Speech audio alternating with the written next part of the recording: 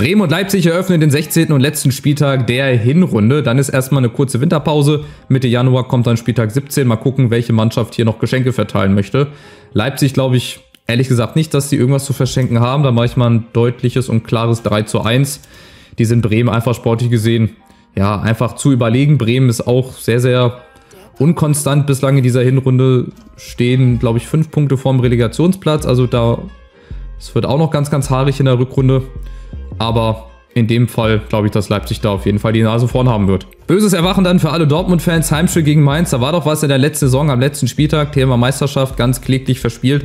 Das wird aber diese Saison, glaube ich, nicht der Fall sein. Es sei denn, Dortmund spielt eine bombastische Rückrunde, haut alle weg. Vielleicht unter neuem Trainer, vielleicht mit neuen Spielern. Da weiß man ja auch nicht, ob im Winter da was passiert. Aber ansonsten ist Dortmund dieses Jahr so weit von der Meisterschaft entfernt wie die Erde von der Sonne. Das wird dieses Jahr, glaube ich, nicht. Sie sollen zusehen, dass sie die ersten 4 Plätze erreichen für die Champions League. Vielleicht reicht ja sogar der 5. Platz, weil es gibt ja einen neuen Modus in der Champions League. Habt ihr ja mitbekommen.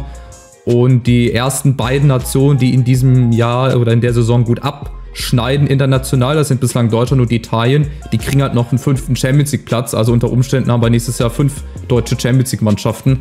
Das, ja, bin ich mal gespannt. Wir lassen das mal alles auf uns zurollen. Apropos zurollen, ich glaube, dass die Dortmunder die Mainzer überrollen werden mit 3:0. Einfach aus dem Grunde, dass Dortmund zu Hause einfach nochmal einen guten Jahresabschluss möchte. Zu Hause gegen Mainz, die jetzt spielerisch auch nicht so überzeugend waren. Hat aber auch so ein Potenzial, dass Mainz dann doch irgendwas holt in Dortmund. Ne? Die spielen zwar nicht schlecht, schießen aber zu wenig Tore. Und wenn du keine Tore schießt, kannst du auch nicht gewinnen. 3 Euro ins Phrasenschwein, merkt euch das. Also ich tippe mal, dass Dortmund zu Hause nochmal einen hohen Sieg holt gegen Mainz. Ob es ein 3:0 wird, weiß ich nicht, aber auf jeden Fall ein Sieg. Genau das gleiche eigentlich bei Hoffenheim gegen Darmstadt. Darmstadt ähnlich wie Mainz von der Qualität her nicht so gut in der Saison. Klar, als Aufsteiger ist das immer noch mal was anderes. Die werden vielleicht auch zusehen, dass sie im Winter sich vielleicht noch mal ein paar Laien holen und damit dann den Kader verstärken. Und Hoffenheim, die sind dieses Jahr halt oben auch mit dabei. Die werden sich auch wahrscheinlich so zwischen Platz 5 und 7 wiederfinden, vielleicht auf einen guten 8. Platz. Und in dem Fall glaube ich, dass sie noch mal zu Hause gegen Darmstadt gewinnen werden. Morgen um 18:30 Uhr geht es dann los mit Union Berlin gegen Köln. Union zumindest eine Mannschaft, die ich unten bislang überhaupt nicht erwartet hätte, wie alle anderen wahrscheinlich auch.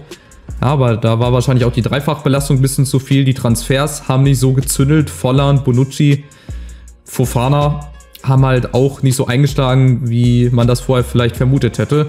Und die Kölner, so ähnlich wie bei Darmstadt und Mainz von der Qualität her, reicht es halt auch einfach nicht. Ne? Und ich meine, Baumgart kann mit dem Kader auch nur das Bestmögliche rausholen, wenn halt die Spieler fehlen. Die Kohle wird auch nicht da sein, um sich irgendwie im Winter zu verstärken.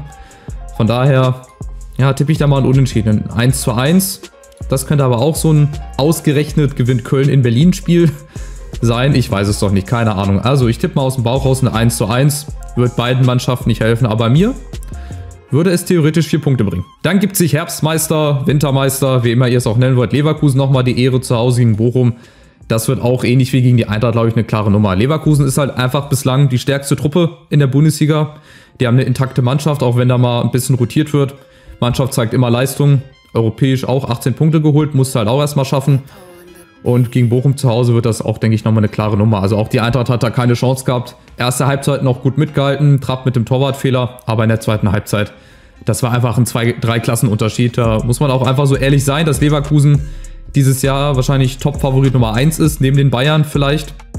Oder sagen wir es mal so, die Leverkusener sind die einzigen in diesem Jahr bislang, die gegen die Bayern ja, mithalten kann, Paroli bieten kann und wirklich ernsthafte Konkurrenz ist um die Meisterschaft. Ich bin gespannt, ob sie es durchziehen können bis zum Ende der Saison. Jetzt hier im Spiel gegen Bochum, das wird auch nochmal, denke ich, eine ganz klare Sache. Ein 4:0 oder vielleicht sogar ja mehr. Frankfurt gegen Gladbach waren die letzten Spielzeiten auch immer sehr, sehr torreiche Partien, sehr unterhaltsame Partien. Ich tippe natürlich für die Eintracht. Ich hoffe ein 2:0, aber Gladbach ist auch nicht zu unterschätzen. Ey, die haben in den letzten Spielen auch wieder ein bisschen bessere Leistungen gezeigt, haben Unentschieden gegen Bremen, Pokal sind sie weitergekommen. Ja, und ich werde aus der Eintracht halt nach wie vor nicht schlau. Die gewinnen halt echt zu Hause gegen Bayern 5:1, verlieren dann bei Aberdeen 2:0 mit einer B11, aber war halt Aberdeen. Ne? Und das sollte für die Eintracht schon der Anspruch sein, dass sie da gewinnen. In Leverkusen, gut, da war man eh von vornherein chancenlos. Erste Halbzeit noch gut mitgehalten, zweite Halbzeit dann 2-3 Klassenunterschied. Die Eintracht muss halt zusehen, dass sie im Winter sich wirklich für die Rückrunde qualitativ richtig gut aufstellen. Alleine schon aus dem Grund, weil im Januar halt erstmal Chaibi, Mamouche und Skiri eine Zeit lang fehlen werden, wegen dem Afrika-Cup. Das geht aber anderen Mannschaften auch so, soll jetzt keine Ausrede sein. Donny van de Beek, so hört man, ist wohl der erste Neuzugang, mit dem ich auch nicht gerechnet hätte. Also wer Van de Beek verfolgt hat, lassen wir mal die Zeit bei United weg. Das war ein überragender Mittelfeldspieler.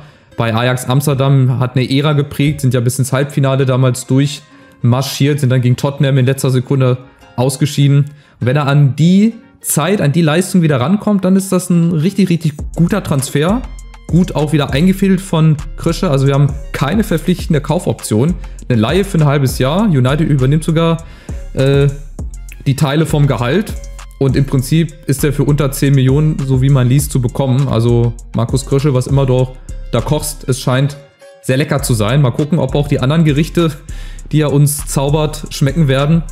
Aber ich hoffe jetzt erstmal für einen guten Jahresausklang aus Eintracht-Sicht, von daher 2:0. Wolfsburg gegen Bayern wird eine sehr, sehr interessante Partie sein. Ich werde auch live im Stadion sein, aufgrund dessen, dass mich ein Kollege eingeladen hat, hat Karten besorgt, weil ich ja an dem Tag auch Geburtstag habe. Also so ein kleines Geburtstagsgeschenk, Überraschung, finde ich eine coole Sache. Freue ich mich auch schon drauf, ich bin sehr, sehr gespannt. Ich glaube aber, dass das ein klares Ding für die Bayern sein wird. Müsste es eigentlich, weil Wolfsburg überzeugt jetzt auch nicht so in den letzten Spielen, ehrlich gesagt. Und ich glaube, die Bayern wollen jetzt auch nochmal die maximalen Punkte holen, die es zu holen gibt halt, um an Leverkusen dran zu bleiben. Vielleicht gelingt Wolfsburg ja eine Überraschung, unentschieden, vielleicht sogar ein Sieg zu Hause. Gut, hätte jetzt die Eintracht auch nicht gedacht, dass sie zu Hause gegen Bayern gewinnt, aber ich glaube, so hoch wird es nicht, wenn Wolfsburg gewinnen sollte, weil nochmal lassen sich die Bayern, glaube ich, nicht so abschießen. Aber you never know. Schauen wir mal. Und ich denke mal, das wird eine sehr, sehr interessante Partie. Stuttgart gegen Augsburg, würde ich spontan sagen, ist auch ein Unentschieden-Spiel. Aus dem Grund einfach, weil Augsburg auch gegen große Mannschaften mithalten kann. Dortmund, wobei ich auch Stuttgart stärker als Dortmund sehe, das muss man dazu sagen. Stuttgart will zu Hause nochmal diese wirklich tolle Hinrunde beenden. Also das hätte ich am wenigsten gedacht, dass sich Stuttgart da oben irgendwie festsetzt. In München sind sie jetzt ein bisschen unter die Räder gekommen, 3:0, da war halt auch nichts zu holen. Gut, in München kannst du mal verlieren, das ist jetzt nicht unbedingt schlimm. Aber ich glaube hier zu Hause, es wird ein knappes Spiel, ich glaube ein enges Ding, 2:1 für Stuttgart. Nochmal ein Heimsieg, weil Augsburg, wie gesagt, die können überall auch Punkte holen, auch selbst bei großen Mannschaften. Zu Hause gegen Dortmund echt unentschieden gespielt. Und in Stuttgart könnte es ja auch so weit kommen, aber ich denke, da wird Stuttgart nochmal einen Sieg holen. Und dann haben wir noch Heidenheim gegen Freiburg. Das ist auch eine sehr interessante Partie. Da würde ich sogar mal ein bisschen gegen den Strom schwimmen und würde 1:0 für Heidenheim tippen, die das bislang richtig gut machen. Also die spielen besser, als ich das gedacht hätte vor der Saison. Ich dachte echt, die sind so 16., 17., da unten finden sie sich wieder. Aber ich glaube, die könnten das schaffen. Die könnten den Klassenerhalt wirklich schaffen, wenn sie die Rückrunde nochmal sich so ins Zeug legen. Vielleicht können sie sich ja auch verstärken nochmal. Keine Ahnung, was da möglich ist. Aber ich schätze die Arbeit von Frank Schmidt und generell von Heidenheim. Die haben sich da hochgearbeitet in den letzten Jahren. Zeigen immer wieder, dass es auch mit geschlossener Mannschaftsleistung geht. Ja, dass man auch so Spiele gewinnen kann. Zum Beispiel gegen Stuttgart zu Hause. Hätte man jetzt auch nicht unbedingt denken können. Und von daher, wie gesagt, ich schwimme mal gegen den Strom. Ich tippe mal für Heidenheim. Mal gucken. Wir speichern die Tipps und schauen ein letztes Mal auf die Gesamtübersicht. Anders als in der Bundesliga steht hier unser Herbstmeister noch nicht fest. Da ist der Paul oben, der Kinio, Prinz Paul, die Ex-Tex, Hegebusch. Es ist wirklich ein sehr, sehr enges Feld, sehr, sehr spannend. Der Killer-Quadro, oh, der hat 8 Plätze gewonnen. 19 Punkte beim letzten Spieltag geholt. Ich bin auch 17. oben mit dabei. Also das ist wirklich sehr, sehr eng. Das ist wirklich krass. Also da kann ja noch alles passieren. Je nachdem, wie ihr halt tippt. Ne? Wenn ihr völlig unterschiedlich tippt, das kann auch die wildesten Konstellationen geben. Ja, ich möchte mich erstmal bei euch bedanken, weil hier geht es jetzt erst im nächsten Jahr weiter, dass ihr wirklich so aktiv mitmacht. Mich freut das immer wirklich sehr, wenn ich sehe, dass die Leute hier aktiv mit dabei sind, dass ihr Spaß habt an diesem Kicktipp-Spiel. Und dann wünsche ich euch jetzt von hier aus schon mal schöne Weihnachten, guten Rutsch ins neue Jahr, bleibt gesund, verbringt ein paar ruhige Stunden mit euren Familien, Freunden und mit euren Ängsten. Und dann sehen wir uns nächstes Jahr wieder zum 17. Spieltag. Mitte Januar geht es dann weiter. Also, wir sehen uns, bleibt gesund und bleibt mir treu. Vielen Dank für euren Support von dieser Stelle aus. Wir sehen uns. Macht's gut. Ciao, ciao.